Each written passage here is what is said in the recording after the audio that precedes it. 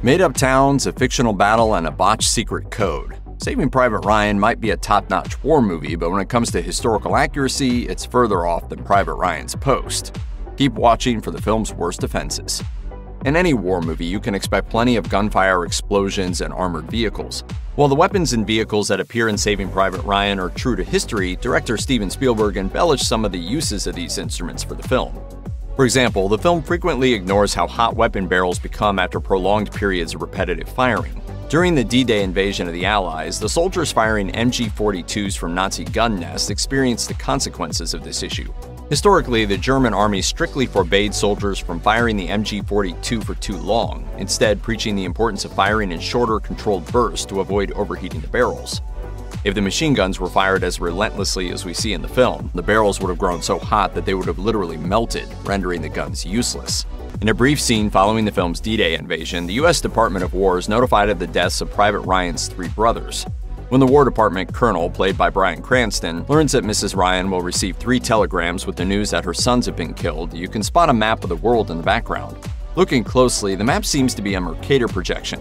Maps of this style were popular at the time and featured images of some countries appearing slightly larger than actuality. During World War II, this specific sort of map was not used by the US military, who instead relied on a map representing a very different layout of the world. Throughout World War II, artist Richard Eads Harrison's projection of the world was favored by the US military. In his depiction of the globe, Harrison placed North America in the center of the map, splitting Eurasia into 2.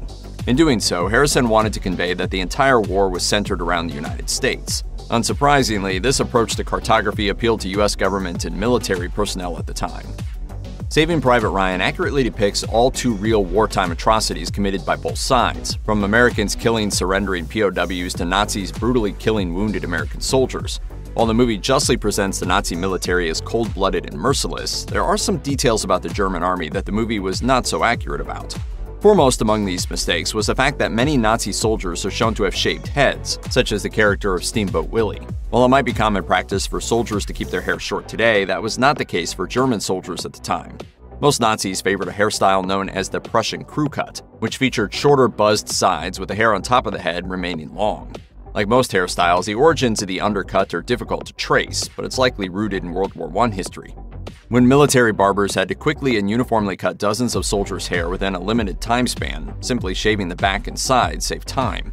This style haircut was popular in both Europe and America at the time, and could be seen displayed by civilians in post-World War I TV shows like Peaky Blinders and Boardwalk Empire. The haircuts of the German army were not the only aesthetic mistake made in Saving Private Ryan. The appearance of American paratroopers' uniforms also diverged from historical accuracy. In the film, paratroopers are seen wearing either brown or black jump boots as part of their uniform. Given the movie's setting in 1944, every paratrooper should be wearing brown jump boots, standard issue among troopers throughout that entire decade. Only later in the 1950s would black leather be used for paratrooper-issued boots. Additionally, nearly every paratrooper that appears in the film has a white spade mark on the side of their helmet. While it was common for military units to have the distinct insignia of their regiment on their helmets, the spade belonged to the 506th Infantry Regiment. Soldiers belonging to different regiments would have had different insignia markings on their helmets. For example, when Matt Damon first appears as Private Ryan, he stands alongside Corporal Henderson, a member of the 501st Infantry Regiment. 101st! We're coming out! Nevertheless, Henderson is wearing the white ace of the 506th, when in reality his helmet should have had the 501st traditional white diamond. During the final battle at Rommel, remaining American soldiers were miraculously saved by the arrival of the North American P-51 Mustang fighter plane. When the Mustang passes overhead, it has a distinct checkered pattern on its fuselage, indicating that the plane belongs to the 78th Fighter Group. While the 78th eventually flew P-51 Mustangs into battle, like most American Air Force units, they flew the more commonly used Republic P-47 Thunderbolts during the events of this film. The 78th officially made the conversion to P-51s in December 1944, nearly half a year after the D-Day invasion. They're tank busters, sir, P-51s. Angels on our shoulders. Despite Private Ryan's observation, the P-51s were known for escorting heavy bombers on airborne missions, not combating German tanks. Additionally, the fighter is shown dropping heavy ordnance on the advancing Germans, even though it clearly lacks a bomb rack or any additional rockets attached to its wings or belly. At the end of the battle, the fighter is shown flying towards Miller and the Americans. Flying this direction would be against standard Air Force protocols. American fighters would never attack an enemy from behind, as that would mean dropping ordnance towards friendly units on the ground below, putting them at significant risk. Instead, the planes would have flown either from behind the American forces or perpendicular to the bridge. Unsurprisingly, the opening sequence of Saving Private Ryan focuses nearly entirely on American forces playing an extensive role in the invasion of Normandy. While it is true that the US military played a vital role in capturing Omaha and Utah Beach, the film does not show the other Allied forces who assisted in those D-Day beach landings. Notably missing is the appearance of British military forces, who had an active role in helping the Americans secure the Nazi-occupied beaches. If you're talking about 1,200 warships, over 4,000 landing craft, 12,000 aircraft. In the opening moments of the battle, American soldiers are transported to the beachhead via landing crafts known as LCVPs, or Higgins boats. LCVPs were used by the US Maltese and French navies from 1942 to 1945. They were indeed used during the beach landings at Normandy, but only in subsequent assault waves. In the first wave, the one Captain Miller and his company are shown landing in, British landing craft assault vehicles, also known as LCAs, were used due to their heavier bodies and added protection. The British ferried American forces from offshore naval vessels to the beaches, with the Royal Navy contributing multiple transport ships to the assault. While Saving Private Ryan does a great job portraying the horrors of the D-Day invasion, one of the dangers it depicts wasn't nearly as much of a threat as the film would lead you to believe. Shortly after the US Rangers launched their first wave of assault on the Nazi-occupied beach, many men could be seen in the water. Fatigued from seasickness and weighted down by their equipment, many real soldiers were unable to reach the surface and sadly drowned. The idea of a bullet piercing through the water and killing men below the surface, as depicted in the film, is a common trick used in movies. In real life, when a rifle-caliber bullet is shot at a body of water, it loses all lethal momentum and will sink harmlessly after its initial impact with the water's surface. Even high-caliber bullets like the ones used by the Nazis at D-Day are not exempt from this physical law. According to Science ABC, the faster the bullet is traveling, the slower it will go underwater. The opening scene of Saving Private Ryan blew viewers away in 1998 and still does today. It drops viewers into the middle of terrifying, unending chaos and death as soldiers scramble for their lives while being showered by bullets, blood, and bodies. Shown in lengthy, graphic detail, Spielberg makes the viewer uncomfortable while illustrating the extreme acts of heroism and bravery displayed by the Allies in the face of such overwhelming defenses. As brutal as the scene is, the real-life Omaha beach landings were even worse. For starters, the beach the American forces land on in the film is fairly small. In reality, there was a 200-yard distance between the shoreline and the German defenses. In the film, Captain Miller and his company arrive as part of the first wave of American forces on Omaha Beach, almost immediately pushing their way up the beach toward the German lines. In reality, the Allies weren't able to advance up that beach until the third landing group arrived, with the assault taking hours to complete. Of course, for the sake of brevity, it's understandable why Spielberg had to cut the landing down. The resulting 30 minutes still offers a lengthy, largely accurate depiction of D-Day.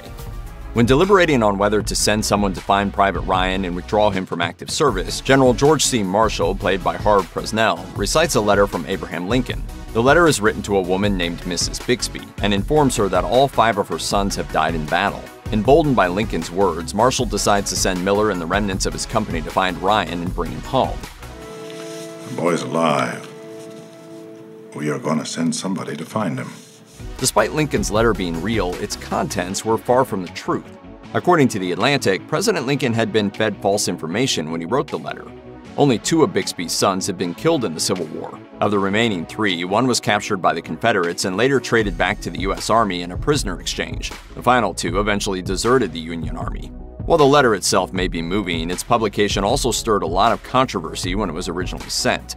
The contents of the letter were publicized in the media, and many of Lincoln's opponents viewed it as a shallow attempt to appear sympathetic to families who had lost loved ones to the Civil War, rather than the gripping condolence recited by Marshall. Several times in Saving Private Ryan, American soldiers are heard using a secret code to identify comrades in the field. Thunder! Flash! This was an authentic call sign used by the US military during the D-Day invasion. However, the order in which it is said was reversed in the film. In actuality, the challenge sign was issued by a soldier saying flash, and the all-clear sign of a friendly ally was indicated with thunder. This may seem like a minor mistake at first, but its basis in historical fact is an interesting one. The th sound made by the letters T and H does not exist in the German language. For this reason, even if a German soldier knew the correct response, he would have a difficult time saying thunder without exposing his accent. Additionally, the codes and responses used by the Allies changed on a daily basis. Soldiers were expected to memorize both the code and designated response phrase, as well as which day specific codes were scheduled to be used. While the first act of Saving Private Ryan is largely rooted in fact, the remainder of the film takes on a far more dramatized presentation of World War II history. In particular, both the town of Ramelle and the epic battle that occurs there are completely fictional. In the film, we learn that Ryan and his fellow paratroopers had received orders to secure the bridges along the Meurthe River. While this was indeed a historical objective of the US military following the Normandy invasion, the task was assigned to the 82nd Airborne Division under Operation Boston. Ryan belonged to the 101st Airborne Division and would have had a different mission.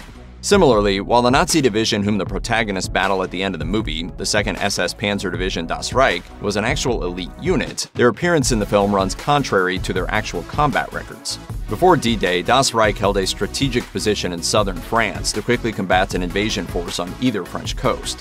When the Allies landed, Das Reich attempted to move by train towards Normandy, only to find the railways already sabotaged by French freedom fighters. The division was forced to march north by foot, taking weeks to finally reach Normandy. When they did arrive, they ended up battling British and Canadian forces at Caen in mid-July, not the American forces as shown in Saving Private Ryan. As unbelievable as it may seem, the plot of Saving Private Ryan was based on an actual incident that took place in World War II. During the naval battle of Guadalcanal, the USS Juno was sunk by Japanese torpedoes, killing nearly 700 men.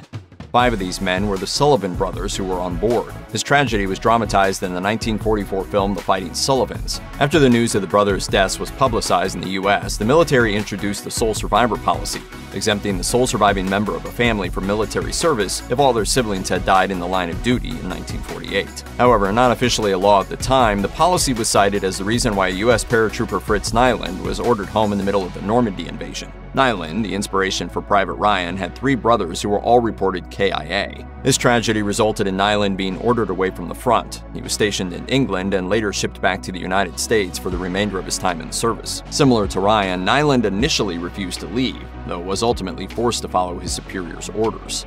Incredibly, Fritz's older brother Edward had in fact survived his crash in Burma. After being liberated from a Japanese POW camp, Edward joined Fritz in the US, reuniting the family. Spielberg got it wrong because my dad did come home. Check out one of our newest videos right here. Plus, even more Looper videos about your favorite movies are coming soon. Subscribe to our YouTube channel and hit the bell so you don't miss a single one.